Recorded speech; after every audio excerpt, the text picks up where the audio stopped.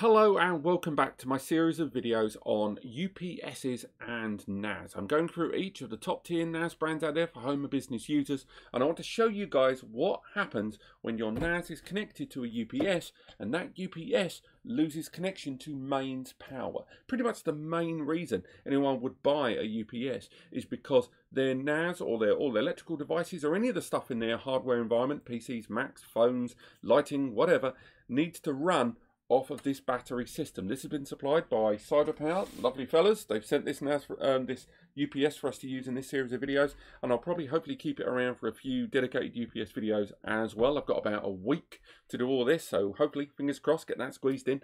But on top of that, I want to show what happens when a network attached storage device, in today's video we're looking at Asustor, happens when the mains power is lost. What does the NAS do? What are the options open to you? What are the systems of alerts? And ultimately, is it a worthy purchase for that particular NAS brand in your hardware environment? Because a number of you, when you buy a NAS for business, automatically buy UPS. Now, this UPS here from CyberPower is a 1500 class, so that supports way more devices than this should. In fact, on the rear, and it is a nightmare to rotate, you'll probably see that the device has got whole host of mains plugs. I will be doing a dedicated overview of this product. Again, got to pay them back somehow, haven't you? Do like an overview to show you guys what exactly they're putting out there. But as you can see, we've got 8 ports there on the rear for 8 separate devices into this, with this one at the bottom being the mains connection.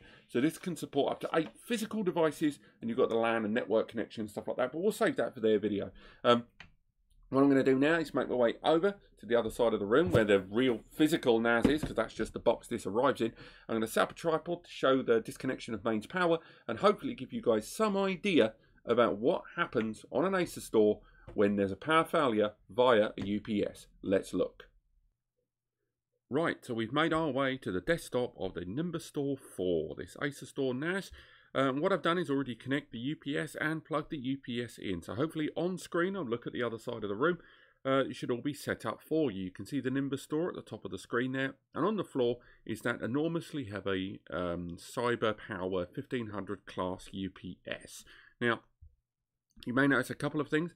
First and foremost, you can see a purple cable there. That's a USB cable that runs between the UPS and the Asustor NAS device. What that does is present a kind of heartbeat situation, and this allows the UPS to know on behalf of the UPS when there's a mains power problem. So in real terms, what that means is if there was a problem between that UPS and that mains power connector that you can see, the connection to the wall, then the UPS will tell the NAS that there is a problem via that UPS connection. You can also see that the mains power is being fed directly from the Asustor into that UPS. So the Asustor has no mains power connection to the wall. It's directly into the UPS, and the UPS with its batteries are plugged straight into the wall. So first things we want to do is we can look at the external devices, and here immediately we can see that UPS device is already listed. Before we go any further, it's worth highlighting that today, for this video, we're only looking at the desktop user interface here. We're only looking at the effects to you, the end user, via the web browser here. If you set the device up via the access control panel and set up an individual admin user, and from that admin user, then make your way into Easy Access Manager, basically the means to synchronize this device via the internet, then you're able to get notifications sent to both your mobile phone, your tablet, and more. Loads of ways in which you can be notified. So, for now, let's make our way into this UPS connected over USB, and we can see there's lots of real-time information about the device, network UPS support, and effectively what we're going to see in the event of a power failure. If we have a look there, we can see the power of the whole device. We can go into the preferences, and then we can say what we want the device to do in the event of a power outage. In other words, when mains power is severed to the UPS, and therefore it affects every device the UPS is connected to. So we can go into safe mode or a shutdown. Safe mode is kind of like a hibernation mode, and it will cease all read-write operations onto the device. It will do it safely and just to make sure that any data being read and written is finished and there isn't any loss. Shutdown has the potential to sever read and write actions that are happening, but has the added benefit that the whole system will shut down properly, all the way down to a cold state. So shutdown, if you're doing read and write operations, will cease, and safe mode will safely pair them off.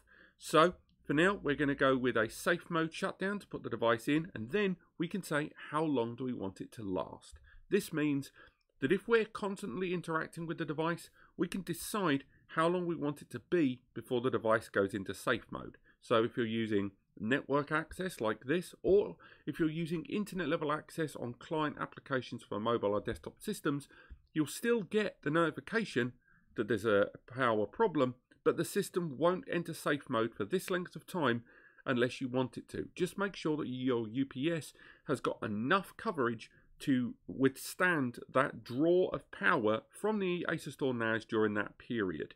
We're using a 1500 class CyberPower UPS, so there's a lot of power to play with there. But for now, we're going to go for 1 minute. So 1 minute after notification, the system should start shutting down. Now we can enable network UPS support. What that means is other devices on the network can then be fed the kind of push, but for now we're not going to do that. So, and remember, the CyberPower UPS has its own software as well, and its own network access that can be configured independently of the NAS. I just recommend that you utilize the NAS server itself.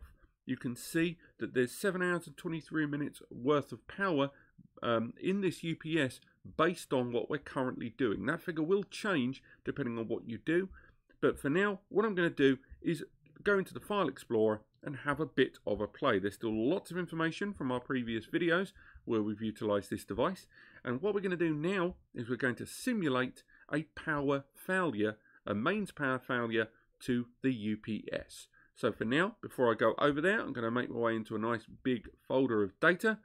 There's some, they're really tiny folders actually. Let's have a look. Let's find ourselves some big files to play with. Here we go. We've got some pretty large files there.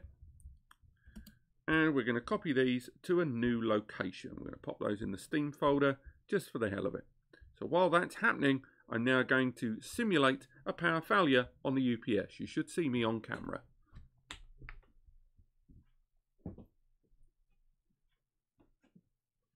Okay, so here we are, making my way to the other side. 3, 2, 1. And we've removed the power.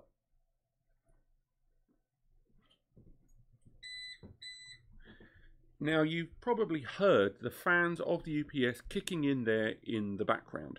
Though that operation happening there is the UPS now beginning the communication between these devices. At the moment, we're still committing this, and we've got our task monitor at the top that will show us stuff happening in the background. Now, the triggering of the UPS on the host system is not immediate. There has to be communication, and right now, the UPS should be communicating information, there we go with the beep, to the Asustor NAS platform. So for now, we're still going to count up to a minute, and we're going to see this UPS communicating with the Asustor in the background. We probably won't see a great deal of that, but this should in turn allow us to see exactly what happens in the event of a UPS failure with an Asustor NAS. In the background there, we've still got that one letting us know those read-write operations are happening there. We've still got the UPS beeping like crazy there in the background. Our read-write operation is still commencing despite the fact that we've now severed mains power, and we can see that the system is now in safe mode. So it's letting us know that the UPS has stopped receiving power, and the NAS itself is now initiating safe mode. It's letting us know that once power returns, the NAS will give us access once again. So for now, if we duplicate this tab, we can still access the desktop. Oh, get the right password. But the system is still powering down and will not give us access because it's in safe mode, which utilizes a tremendously low amount of power. So for now, what we're going to do is we're going to reinitialize mains power with our UPS, and then we're going to show the shutdown mode. So sit tight while that beep stops getting annoying, and I'm going to reinitialize power. 2 seconds.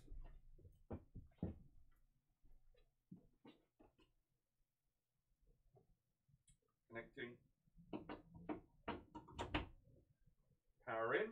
3, 2, 1.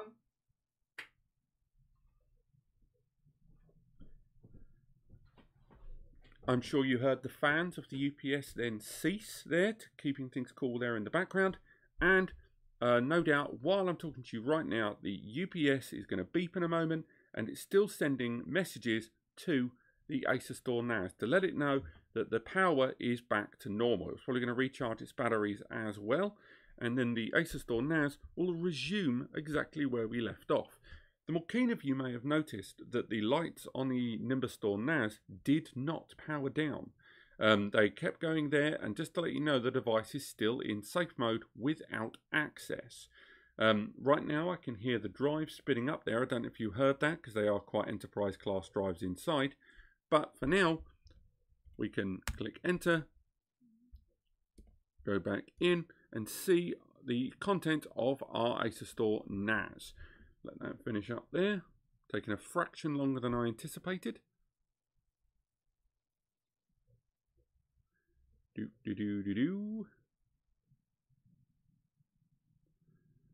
have a look here, and it's reinitializing access. We'll log in, close the other tab, and as you can see, boom, everything's back exactly where it was. And if we go to the activity monitor, let's see if there's a notification for anything that's happened there in the background. We can go to the processes. There's all those processes there. And for the most part, everything is back to exactly the way it was before. Now, what I'm going to be doing is making my way back into this device. And from here, I'm then going to change the settings for that powering down with our UPS. So now we want the device to fully shut down. We can shut down the NAS immediately, or we can shut down the NAS when the UPS is low on power. Now this is going to be a bit of a gamble. Obviously not for me, because I'm not going to do it in this video, but if you do use this option here, then you are kind of running on an unknown time frame, and it will shut down the NAS when the battery of the UPS reaches a certain low quality. But the more devices you've got, the more draw there's going to be on that UPS. And if you're connecting to all 8 of the ports on this CyberPower NAS, there's a good chance that that low percentage will go very, very fast. So do bear that in mind. For the case of this video, I'm going to go down with shutting down the NAS immediately. I'm not even going to use the time limit. I just want the device to shut down the minute it has triggered an issue. And this is something we will hopefully see on screen. Bear in mind, this isn't just going to shut down in one go. It will obviously want to shut down safely. So now we're going to apply our settings that we want the NAS to shut down safely in the event of a UPS failure. We're going to wait for our new settings to be refreshed here on screen, and there they are. And now I'm going to walk over and disconnect again. 2 seconds.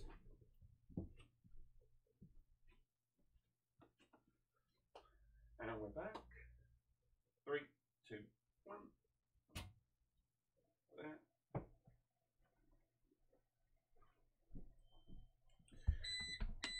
Once again, we have our beeps. Once again, we have our fans kicking in. And right now, we're looking at the screen at the Asustor immediately starting to shut itself down. I can see from here the LEDs on the Asustor are flashing, but we are getting a triggered shutdown operation, which is exactly what we wanted from this device. Now, it's worth highlighting that in a full shutdown situation, once power is reinitialized to the UPS, the Asustor will not boot again automatically. That is the difference between standby and a complete shutdown. So you should have to choose and make sure you know what you're doing when selecting these options. Because some of these options, if you live in an area, I know there's certain areas of the world where you can get an irregular power supply, and therefore the UPS kind of exists to work as a kind of buffer between those intermittent downtimes. For you people, I think standby is incredibly beneficial.